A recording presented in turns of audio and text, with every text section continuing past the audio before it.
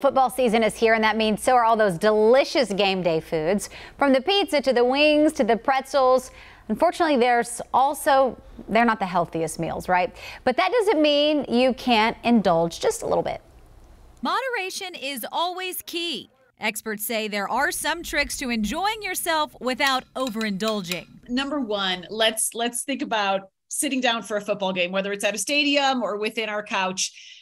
If it is a one-time thing during the week where you're going to have some wings or you're going to have some things that typically you wouldn't have on a regular basis, I think the key here is just portions. Kristen Kirkpatrick is a registered dietitian for Cleveland Clinic.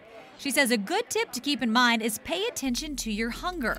Are you actually hungry, or are you just mindlessly eating during the game? And try to limit your alcohol intake too. Experts say that could impair your decision-making when it comes to what to eat. As for healthy alternatives, consider baking your wings instead or using an air fryer. You can also use a dry rub or sugar-free sauce. Instead of buying dip from the store, try making your own with fresh ingredients and having veggies on the side like carrots and celery. And if you're at the game, swap out a hot dog for a grilled chicken sandwich. So really getting that fiber and nutrient density. Sure, the chicken sandwich will probably have a white bun.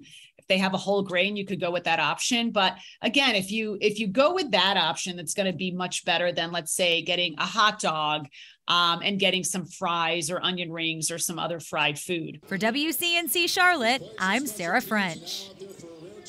If you're having people over, Kirkpatrick also recommends moving food into the kitchen once everyone has eaten. This way, there's less temptation to snack throughout the game.